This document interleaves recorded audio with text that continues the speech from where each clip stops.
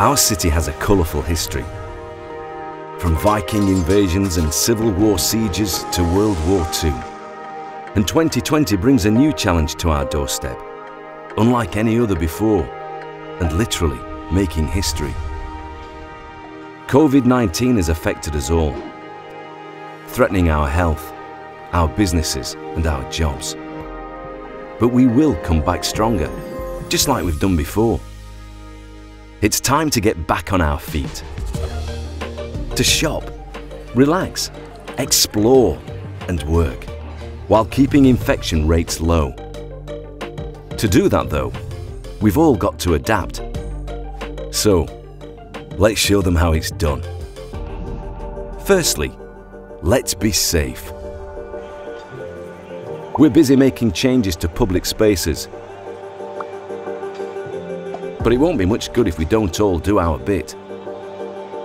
That means if you can't walk or cycle in, wear face coverings to make travelling on public transport safer for all. And if you drive, try and park a little further out.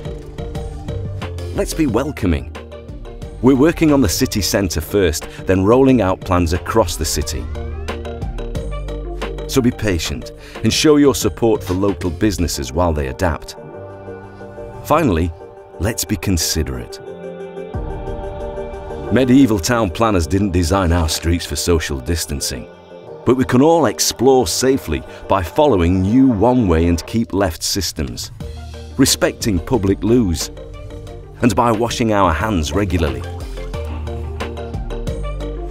Our city has over 2,000 years' experience reinventing itself, and together we will do it again, protecting lives and livelihoods.